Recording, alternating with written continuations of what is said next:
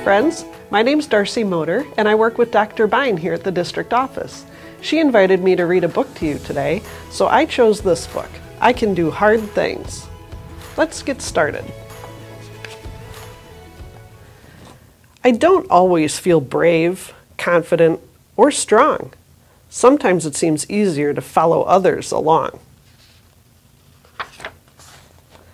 I get so many messages about how I should be. Pulled in different directions, I feel wobbly. When this happens, I listen for that quiet voice inside. When I pay attention, that voice is my guide. I connect with the love and strength it brings. It helps me remember I can do hard things. I can be a friend to myself.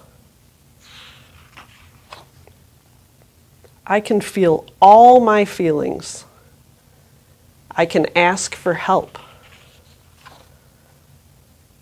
I can try again rather than give up.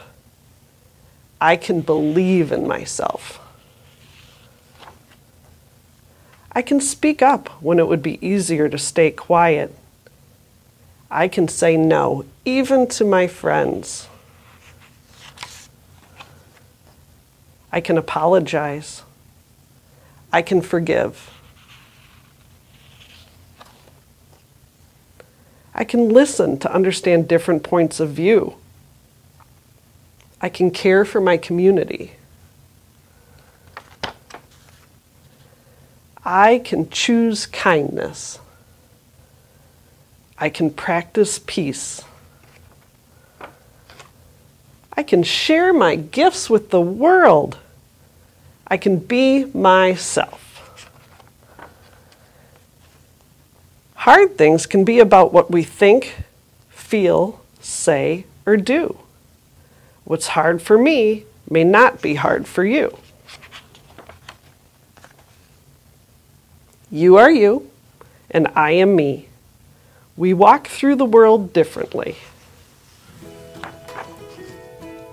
Trusting my voice helps me find my way, and I grow braver and stronger every day.